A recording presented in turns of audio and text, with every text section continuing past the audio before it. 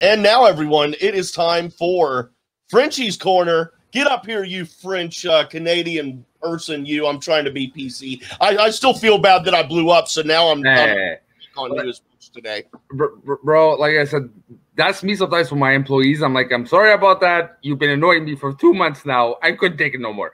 No, it's all good, man. Like, I get it. I get the passion. I really get the passion, and I get where you're coming from. But again, like the gray zones, I think you have to catch certain gray zones, and certain gray zones you shouldn't accept either, right? Why always be agreeing with? But no, bro, all good. All right, so let's go on to Frenchie's Corner. For me, I wanted to switch up Frenchie's Corner, like the order itself. I think this is one I really want to talk about first. Was Samm's challenge and the officials' call the right one? And for me, I say yes. I really thought it was 3 movies. I wouldn't have known the answer anyways, even if I knew it was 2. But for someone who studies a lot, I can understand the confusion greatly. So I say yes. Wow. I love you, man. Because I completely agree. Which, I mean, you could probably tell from my talking earlier. No, I completely agree.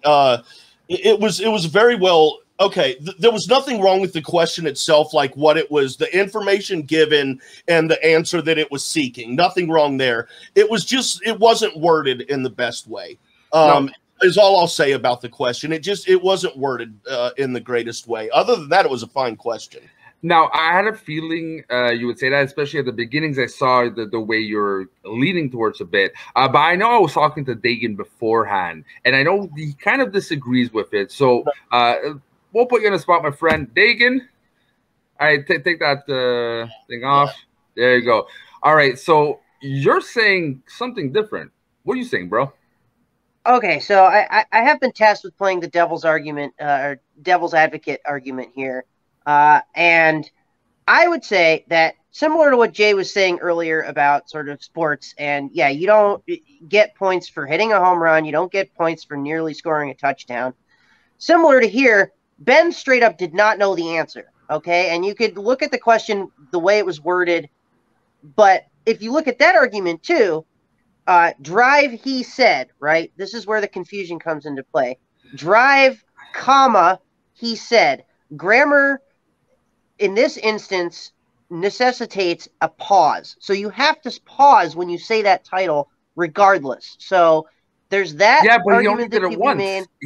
Ellis only did it once. And this is the process I'm putting through in Ben. Let's say I am, and I have his knowledge skill. He has a way of, like, you know, pulling out the information out of the questions and arriving to the solution, the answer.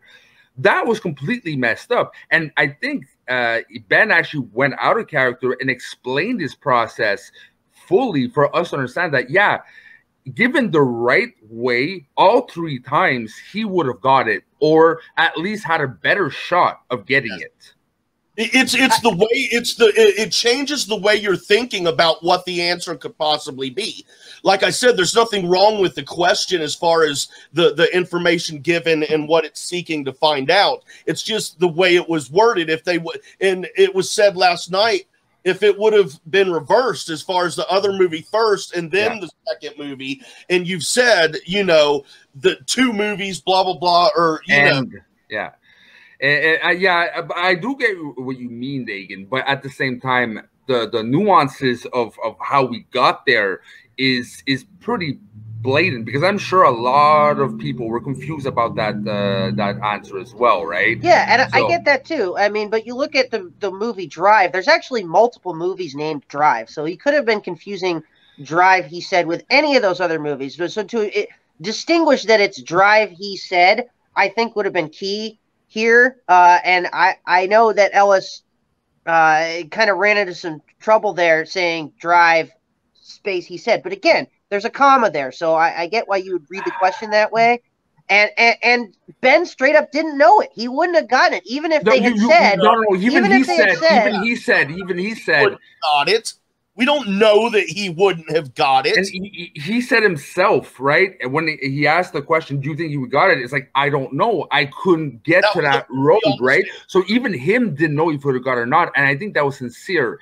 He really broke out a character there. And it was his logic. And honestly, I think it was nothing wrong in any parts.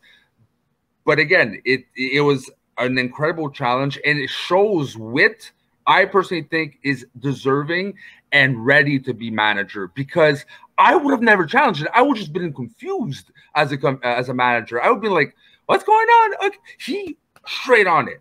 So congratulations to you, Wit. You really know what you're doing. Absolutely. And one final thing I'll say about this is that, I agree. I think Wit did a great job here. But even Samm Levine, if we're talking about managers, Samm Levine said that he would have made this challenge too if it was the other way. Although he said in the post-match he didn't think he would have won this challenge. So take that with what you will. All right. Thank you, Dagan, for your thoughts. We'll drop you out. Let's go to the next one very fast.